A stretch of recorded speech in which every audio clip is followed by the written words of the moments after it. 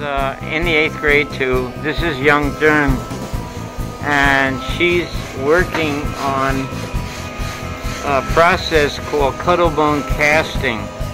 And what she's doing is she's making an octopus that's going to go around her finger, and she's casting it in one throw.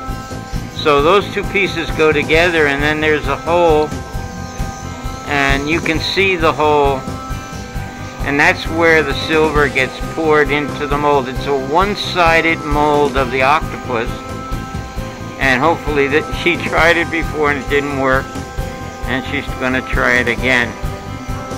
So, but one of the things she found out is how careful you have to be with the mold, because it's very fragile. This is the bone of the cuttle fish, which you see washed up on all Thai beaches. You will see this on the beaches in Thailand.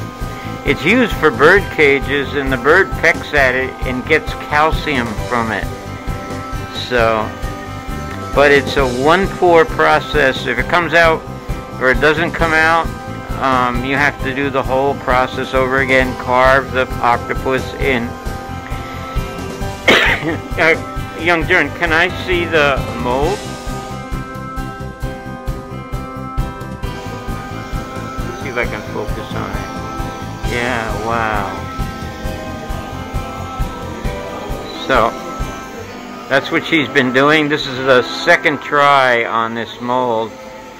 And make sure the tentacles really show up. You're going to need them to go around your finger.